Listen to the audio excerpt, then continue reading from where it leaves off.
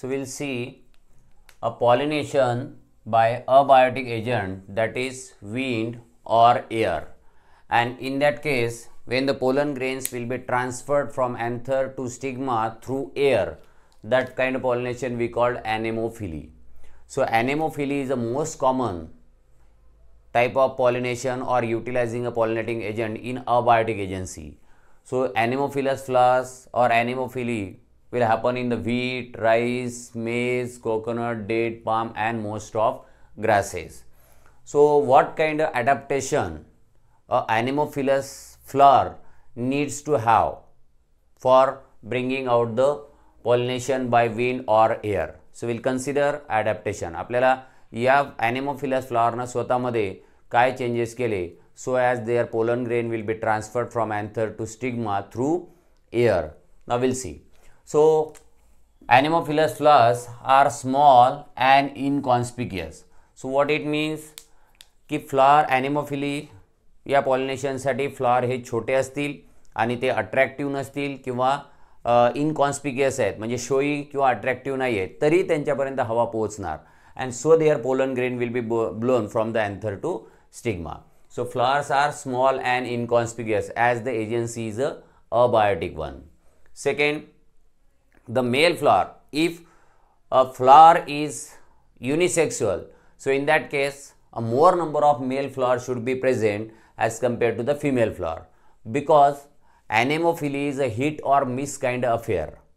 म्हणजे anemophily मध्ये अँथरकडनं निघालेले पोलन ग्रेन स्टिग्मा पर्यंत पोहोचणार किंवा नाही पोहोचणार याचा कुठेही अश्युरन्स नाही आहे. So we called it as a hit or miss kind affair. आणि या hit or miss kind अफेअरमध्ये chances वाढवण्यासाठी we need to have more number of pollen grain, आणि जास्तीत जास्त पोलन ग्रेन तयार करण्यासाठी आपल्याला मेल फ्लॉवर जास्त लागतील. If flowers R bisexual, so in that case your bisexual flower must possess more number of stamens as compared to the carpel.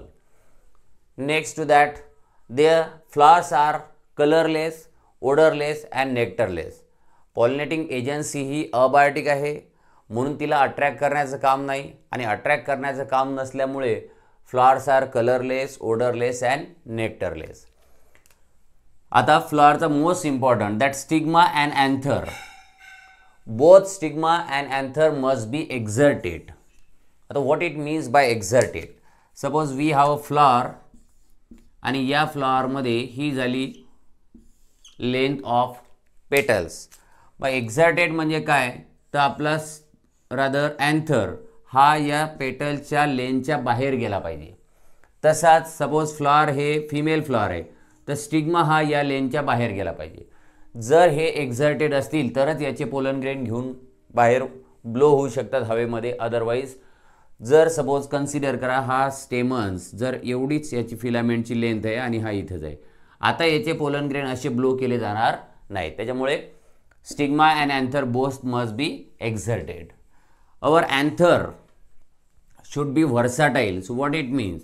So व्हर्साटाईल anther आज likewise या अँथरमध्ये हे जे दोन अँथरचे लोब आहेत या ठिकाणी आपण याला फिलामेंट कनेक्ट करतो, त्यामुळे हा ऑल डायरेक्शनमध्ये फिरू शकतो and that we called it as a व्हर्साटाईल anther. So such anthers R consider as व्हर्साटाईल anther. So stigma and anther must be exerted. They must be exerted. There length or height must be beyond the length or height of petals. Anther should be versatile or anther must be versatile. Next to that, what about the stigma? So here stigma are long, hairy and feathery. Stigma हा आता या ठिकाणी जसा stigma काढला असा stigma इथे चालणार नाही. So our stigma must be likewise हे असं लॉंग असायला पाहिजे आणि याला हेअर्स ॲज लाईक फिदर सारखे याला हेअर असायला पाहिजे. आता स्टिग्माला हेअर्स किंवा फिदर का असायला पाहिजे? कारण हवेतनं ब्लो होणारे पोलन ग्रेन, सपोज आपला स्टिग्मा असा असेल तर हवेतनं उडत आलेला पोलन ग्रेन असा पुढे जाईल, याच्यावरती पडून पुढे उडून जाऊ शकतो. त्यामुळे हवेतनं चाललेले पोलन ग्रेन हे याच्यामध्ये ट्रॅप झाले पाहिजे. And to trap the pollen grain our stigma must be हेअरी and फिदरी. So likewise stigma you observe mostly in the corn cob. मेजचा जो कॉब असतो त्या कॉबमधनं जे हेअर लाईक टॅसल्स बाहेर येतात तर त्याला म्हणतो आपण तो दिसतो आपला हेअरी and फिदरी stigma. So here stigma must be long, हा लॉंग असायला पाहिजे, हिअरी असायला पाहिजे आणि फिदरी असायला पाहिजे, so as it can trap the pollen grain blown in the air. Now most important about their pollen grain. So here the pollen grains should produce in a large number.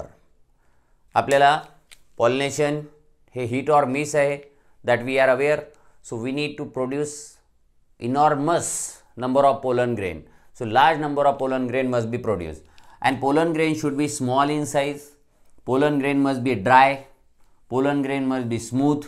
Smooth pollen grain चा अर्थ काय, तर जशी ही spiny exine असते तर ही अशी नसून असा smooth wall, outer wall should be smooth. So pollen grain must be dry, they must be smooth, they must be non sticky. Pollen grain must be non sticky, म्हणजे हवेतनं उडत चाललेला पोलन ग्रेन कुठल्या ऑब्जेक्टला अडकला तर तो त्या ठिकाणी चिटकून बसायला नको, त्याच्यामुळे pollen grain should be non sticky. They should be light in weight. आता पोलन ग्रेनला अँथरपासून स्टिग्मापर्यंत हवेतनं ब्लो करत न्यायचं आहे, त्यासाठी ते लाईट वेट असायला पाहिजे. ते जर हेवी असेल तर पोलन ग्रेन सेडिमेंट होणार. So pollen grain should be light in weight. So we do consider की Anemophilous flower should produce large number of pollen grain, as like we have observed in cannabis. In that case, one flower will produce 5 lakh pollen grain. So pollen grain should produce in a large number. They should be small in size, they should be dry, they should be smooth, non-sticky, and pollen grain should be light in weight. Next to that, the pollination or anemophily is considered as non-directional pollination. So here the wastage of pollen grain is huge. So we need to produce large number of pollen grain, and to compensate that wastage of pollen grain, here we have more number of male flower, or in case of bisexual flower we have more number of stamens, and next to compensate it we produce large number of pollen grain. And one most important adaptation of anemophily is that here we can call it as an evolutionary adaptation. Here a number of ovules per ovary is reduced. And why it is? So number of ovules per ovary is reduced. It means suppose this is a gynoecium, and in that gynoecium we have 4 ovules. So in this gynoecium we have 4 ovules.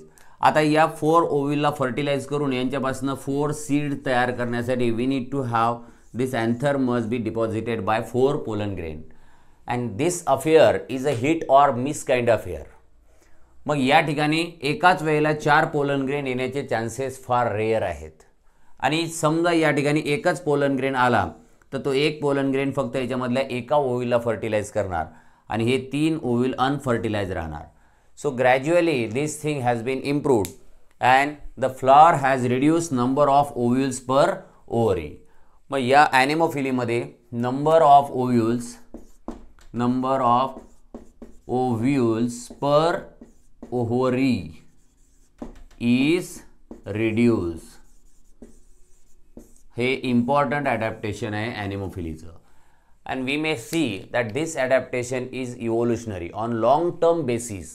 कारण सुरुवातीला जे ॲनेमोफिलस flower आले असतील त्यांच्यामध्ये number of ओव्हिल जास्त असतील आणि त्यांच्यामध्ये एवढे सर्व ओव्हिल असून त्या फ्लॉवरमध्ये तेवढे सीड, त्या ओव्हरीमध्ये तेवढे सीड डेव्हलप होत नसतील का, तर त्या स्टिग्मावर तेवढे number of pollen grain deposit होत नसतील. And so gradually this thing has been evolved, and so they have reduced number of ovules per ovary. आणि याला रिझन आहे की पॉलिनेशन हे hit or miss kind of affair आहे, sure affair नाही आहे. त्यामुळे पोलन ग्रेन हे इकडनं निघालेले स्टिग्मावर पोहोचणार की नाही पोहोचणार, we R not sure about it. So this is all about ॲनेमोफिली.